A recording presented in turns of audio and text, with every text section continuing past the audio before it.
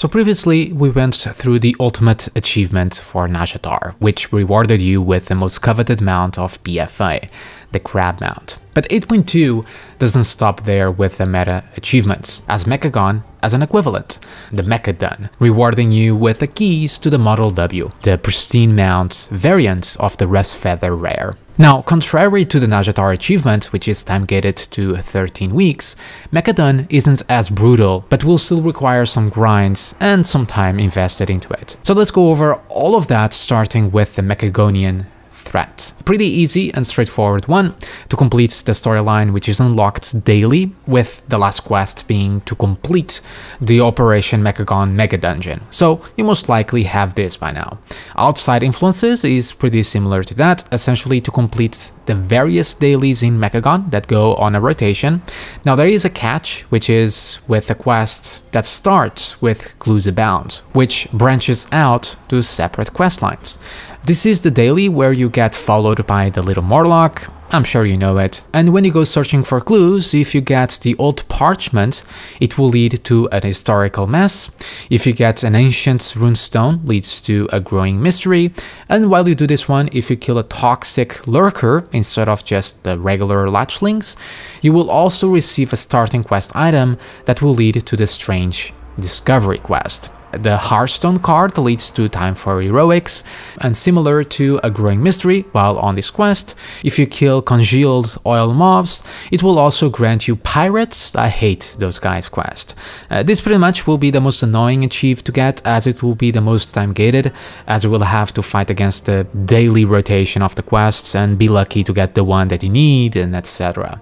Junkyard Apprentice will be to craft a whopping 250 items on Pascal. It might seem daunting, but if you're not in a rush as you play the zone, we'll eventually get it. But if you do want to quickly get this achievement, the easiest way to achieve it will be to craft the canned minnows. This blueprint you will get from the Deepwater Maw, the rare which you can spawn after doing the Gnome Hangler questline north of Mecha.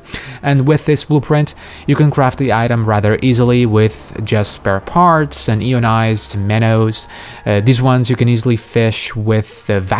You can get the vacuum just by talking to the Gnome Angler again, and then you will need this amount of spare parts and minnows if you're starting from scratch, or just reduce that number to whichever tinkering items that you need. By the way, spare crates do not count towards the achievement for obvious reasons. Making the mount is also pretty easy, as it's part of a daily type quest in Mecha, so it is time gated in a way. Now to get it, you need to go to the trash grind area of Mecha, the Junk Watt Depot, and here, if it's raining, there will be corroded mobs. And when killing these corroded mobs with the rain, will grant you the recycled parts quest, which after doing it once, will turn into an extra repeatable daily that you can do, and when opening the box for the first time, the quest line for making the mount will begin, which will last for around 12 days. The last quest being to create the mount, requiring 8 spare crates, 5 energy cells, and 8 chain igniter coils, so make sure to have that, and the mount and the achievement will be yours. Available in 8 colors is to get all the different colors for your Mecha-Cat mount that you can build from day one with Pascal, and they will come from mostly rares or the recycling reacquisition daily box. Some of them can even drop from multiple rares, so check on the screen all the different sources and good luck. Rest in Pistons, like Najatar, is to kill all rares. Now, most of these are just normal rares around the zone, however, a lot of these are bound to what's happening in Mechagon during a specific day. So for an example, a Spark Queen Pimp, P-Imp, will spawn when bugs, lots of them, daily is up. Others will be spawned by the drill rigs, which are also bound to the rotation the zone has daily. So just get the add-on and denotes Mechagon and Najatar, and it will tell you every single location of each rare and what you need to spawn them. Then we have Junkyard Architect, pretty lengthy one as you have to acquire every single blueprint in a game, and most of these you're gonna get from doing the questlines in Mecha, from doing the dailies, from doing the rares, from the rep vendor. Others are just lucky drops from the rares, the recycled parts quest, or the reclamation rig chest, or the Paragon box. and etc. So in time, if you don't want to focus too hard on it, you will get them all.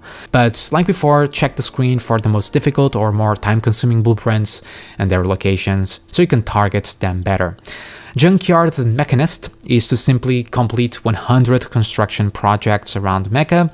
Much like the dailies, the projects go on a rotation and are random daily, so sometimes is the rig and the cell charger, other times is turrets and the armory, the drill rigs, or on special days, every single project will be up. Now the easiest way to go about this is to hunt for every single project and making sure you have the mats available and build them, especially on the days where every project is up.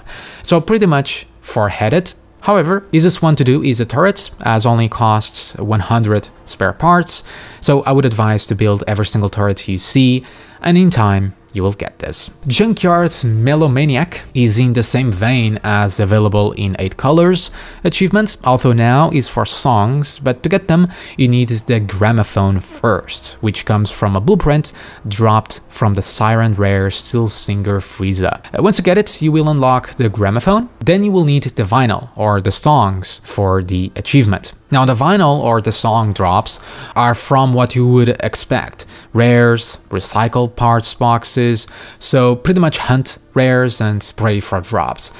Only one to keep in mind is a Triumph of Mechagon. These come from the irradiated box of assorted parts, which is from the Reclamation Rig scenario, but specifically from the hard mode variant, which you can trigger by using the Super Collider special weapon, which itself comes from the Project Armory, or from the daily, where you have to mix the various materials, giving you a weapon at the end. And the fourth weapon that you build, so the fourth time you will do the daily, will be the Super Collider. Now you want to use this weapon on the mobs from the rig scenario, which then they will turn to irradiated mobs, triggering the hard mode and giving you a chance at the vinyl in the box at the end of the set scenario. And speaking of which, Harmed for Action, the last achievement, is part of that daily that you need to build weapons, so it's time gated as you will need to do it 5 times for 5 weapons, and you are bound by the rotation that the zone has. But yeah, keep a lookout for the set daily and you will eventually get it. And yeah, that pretty much covers it. As a last note, I do recommend for you to check Wowhead Daily. They post every day everything of note that is happening in Mecha and Najatar, such as what type of dailies and projects are up, which will make it much easier for you to know what will be your goal for the day, will the rare that you need be up, or the project that you need, and etc. Another advice or something for you to know as well for the completion of this achievement is to make sure you do the alternate mecha, the alternate timeline mecha, as you will need it for not only the rares, but other items such as blueprints. You can only get there whenever the Chromie daily is up. However, once there, mobs will have a chance to drop a blueprint that will allow you to teleport back there with an item that you can craft at Pascal. If you go there every day after that, there will be 3 extra dailies for you to do, so it's extra rep and spare parts. Plus, you need this for the blueprints, for the achievements anyway, and some of the achievements also requires you to get items from the Paragon box, so you will need a lot of reputation. So yeah guys, that does it for this achievement. Much shorter in my opinion and much easier than Najatar, so get on Mecha and happy hunting. As always, thank you for watching, remember to like it if you did and subscribe to get more videos like this. And see ya!